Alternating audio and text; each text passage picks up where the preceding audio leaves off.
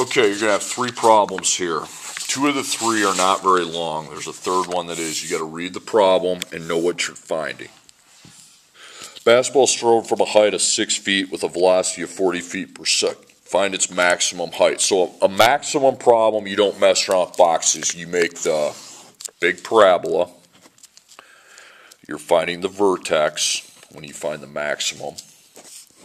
Make an XY coordinate. And the way you find the x is by applying the formula opposite of b divided by 2 times a. So we know we need x to the second, then the x, then the constant equals y. And I can start filling that out right away because it's gravity, okay? So 40 feet, so negative 16, okay? 40 feet per second, that's your x. Now before that you had 6 feet. So you're going to insert 6 feet into the constant. Now don't put 0 there, okay? You're finding the top. You need the y to stay there because you need the x and the y. So finding the x, we apply opposite of b, which should be negative 40, divided by 2 times a. So it would be 2 times negative 16. So that's negative 32. And then you divide negative 40 by negative 32 and you get 1.25. Now to find the y, what you do is you simply insert the 1.25 into the equation for x. It's that easy, okay? So negative 16, parentheses 1.25 to the second, plus 40, parentheses 1.25, plus 6. 31. So go put that in for y, okay? X is the time, that's the seconds, and 31 is your feet. 31 is the answer you put down here, 31 feet. Seconds, feet. Okay, next problem.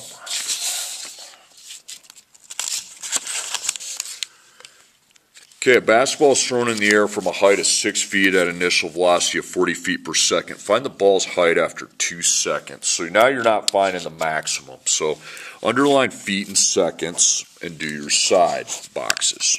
Okay, and the equation is going to be here. So I'm not finding the maximum. So feet and seconds. So seconds is x, feet is y. So per. Feet per second. Feet per second is 40. 40 times x. Again, we know what's happening here. It's going up and down, pulled by the force of gravity. That's negative 16. So you go up, come down. So before that, you got 6 feet. Please label it feet. Don't just put 6. But then we have something that looks a little different. On the other side down here, put 2, but it's not 2 feet, it's 2 seconds. And that's a little bit of a game changer, okay? So you slot it the same way. So negative 16, then the 40, then the 6. This is your constant. Now, 2 is not going to go in for y, okay? You write 2 seconds. Seconds equals x, so 2 goes in for x. Well, there's 2 x's, so we replace them both with 2's. We're going to put parentheses here to separate them. The y is going to stay. I'm not replacing the y.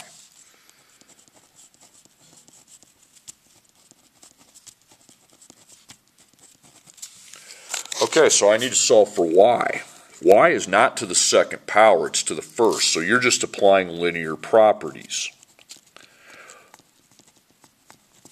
So the y is by itself, so just plug the other side into the calculator and you have it. So negative 16, 2 to the second plus 40, and then 2 plus 6. You got 22.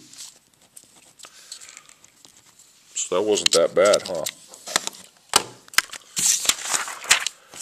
Okay, next problem. As you can see, it keeps repeating the same information, but you're just finding different things from the problem. A basketball is thrown into the air from a height of 6 feet with a velocity of 40 feet per second.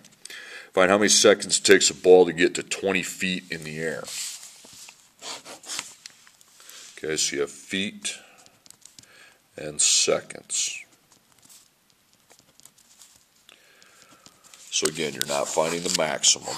Okay. So per feet per second. Okay, feet per second's 40. 40 times x. Okay, so up, down. So you started at 6 feet. I know this gets repetitive, okay? And after the 40, you see 20 feet. Now it's actually 20 feet, okay? So this is we're going to work this different than the last problem. So you have negative 16 and then 40. Put that 6 in the constant slot.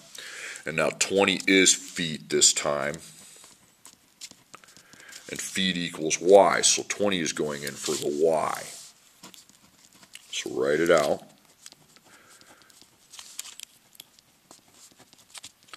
And after you replace it, you got to solve for x now, because y is out. X is to the second this time, so there's 2 answers. See, on that last problem, I had y left, and it was just to the first. Okay, so there's 1 answer. But now I have x to the second. So there's x second with x. You got to apply your factoring properties. Okay, so get that 20 out of there because you need 0. And that can go with the 6.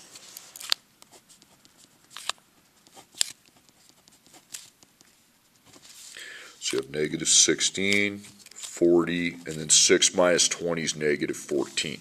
So you see there are 3 terms, so set it up like it's 3 terms. GCF table. There's no x, there is a negative, 16, 40, and 14. So 16's not there. 14, no 16, okay. 14, 16, and 40, so it'd be 2.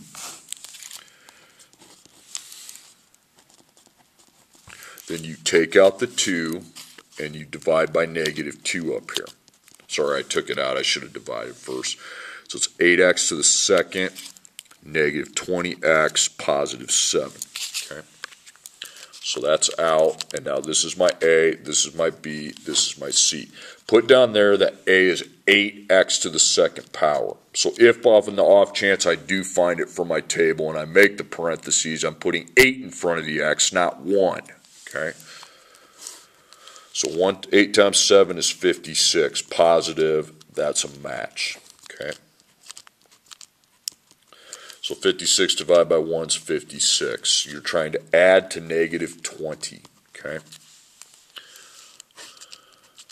56 divided by 2, that ain't it. It's negative 57. That's not, it's too wide, so there's a chance I can get closer to it. Okay, now add those.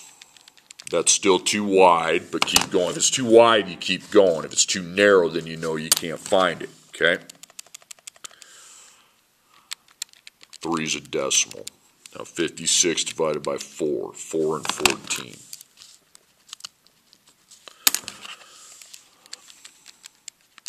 Okay, now you're too narrow. You'll never get back to it, so QF.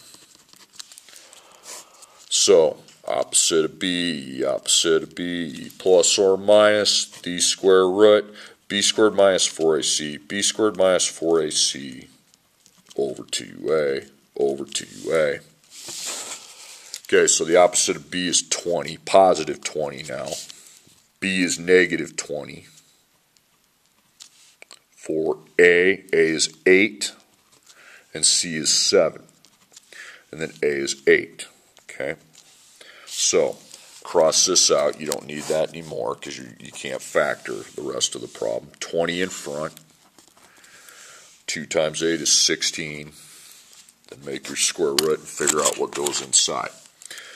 So parentheses, negative 20 to the second, minus 4, 8, 7. 176, now find the square root of 176. So second, next to the 7, 13.27. Okay. So that's what you're putting after this. Then find the 2 answers. 20 plus 13.27, click equals, divide by 16. 2.08. 20 minus 13.27. Divide by 16, 0.42. Now, if these are both positives, put them both over here, okay? That just means it's 0.242 seconds on the way up to get to 20 feet, and on the way down it'd be 2.08. If they're both positive, put them both. Okay, now we're going to start this over again. Football's punted from a height of 3 feet above the ground with an initial velocity of 45 feet per second. Find the maximum height. Okay, maximum, you don't set up boxes. That's the vertex. So read what you're being asked to find. Okay, so we know the formula that finds that is the opposite of B divided by 2 times A. Okay, so you go right to your x second, x constant equals y equation. And we're talking gravity, okay, so we know that negative 16 goes here. The feet per second, 45, that's your x, that goes here. Before that you had 3. Now you're not putting anything in for the y, okay, leave that because you have to get an x and the y. Okay, so A, B, C, so the opposite of positive 45 is negative 45, and then 2 times negative 16 is negative 32. Then you divide negative 45 by negative 32. 1.41, if you put 1.40, that's fine, okay? Now to find the y, when you know the x and you have to find y, you just replace your y's with 1.41.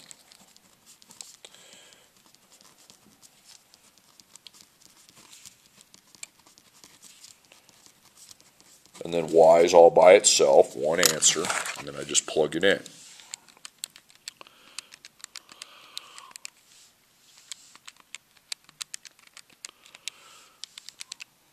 $34.64. I put that up in the coordinate so you know that you're done, okay? And remember, this is the time, that's seconds, and this is feet, okay? The feet is actually what you put, 34.64 feet. On a maximum, always put the y value, okay? Okay, next problem. A football is punted from a height of 3 feet above the ground with an initial velocity of 45 feet per second. After how many seconds, find how many seconds it takes a football to reach a height of 25 feet. Okay, so we are not finding the maximum here. You got your feet and your seconds, and you need to write an equation and actually solve it. Okay, so I'm trying to help this out a little bit. If you don't see maximum down there, it should be setting it up this way. So feet and seconds. Seconds is x, feet is y. So per feet per second. Okay, so the feet per second is 45 times x. Okay, that's going up and it's going down. Pulled by the force of gravity, which is negative 16. Okay, so before the 45 feet per second, you see 3 feet. After it, you see 25 feet. So x second, x, the constant equals y. So negative 16, followed by 45, and then this 3 is your constant. Okay, now 25 feet. Which letter is represented by feet? So feet equals y, so feet goes in for y.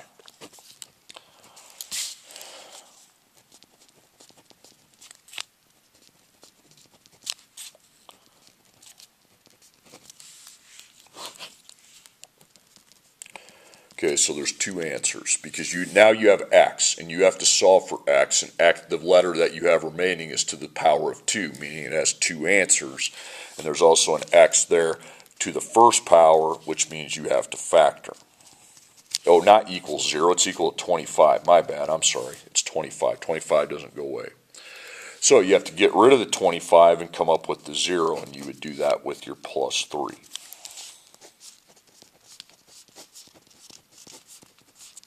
Now you're at 0. So you have negative 16, 45. 3 minus 25 is negative 22. So now you see your three terms. So PCF and the table. Remember, put A down there for later in case on the off chance we actually get the table to work. Okay, there's no X on the end. There is a negative in front. 16, 45, and 22. Okay, so 16, no. 16, no. 16, no. 22, no. 45 is not there, so it's just 1. But since it is negative 1, we are actually going to put it over there and do it. So it's positive 16x to the second, negative 45x, positive 22. And then I'm going to tell you a new thing here for this class, just for my class. This is my rule. A times C.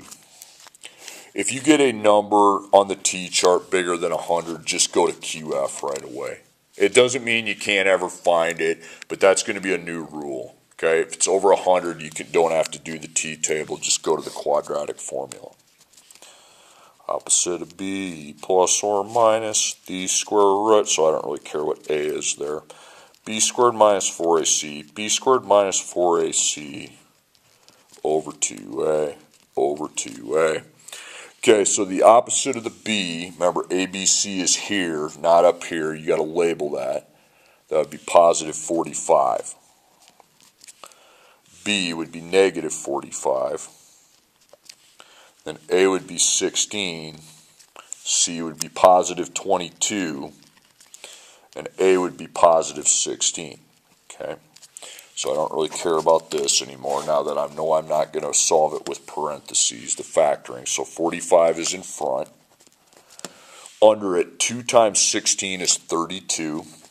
Now you draw the square root and you figure out what you're going to be taking the square root of. So parentheses, negative 45 to the second minus 4, 16, 22. 617. So I find the square root of this.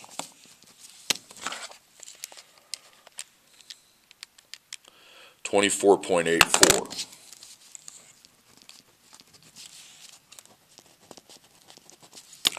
Okay, so you take 45 plus 24.84, click equals, divide by 32, 2.18. Then you take 45 minus 24.84, click equals, divide by 32, 0.63. Now, since I got two positive answers, I'm going to put both of them right here. Okay, that means it's at that means it comes to 25 feet on the way up and on the way back down. Okay, then the last problem is going to be a quick one. A football is punted from a height of 3 feet above the ground with an initial velocity of 45 feet per second. How high is the ball after 1.5 seconds? So again, you are not finding the maximum here, okay? Not finding the vertex. That's on the maximums. So seconds is x, feet is y. And the feet per second is 45. 45 times x. So this goes up, it comes down by the force of gravity, which is negative 16. Okay, so before that you got 3 feet. Now, after it says 1.5, but it don't say feet, it says seconds. So you got x to the second, then x, then constant equals y. So you know you got negative 16. You know you got 45, and you know you got 3. But you don't just put a seconds in for y, because seconds is x. So 1.5 seconds goes in for x, and I like that. So then there's 2 x's. I put 1.5 in for both of them. So it's different than the last one. Now, what letter do you have remaining? You have y remaining this time, and it's not to the second power, it's to the first power, so then you apply the linear properties. Well, since y is by itself, I don't have to do any properties. I just evaluate the other side into my calculator.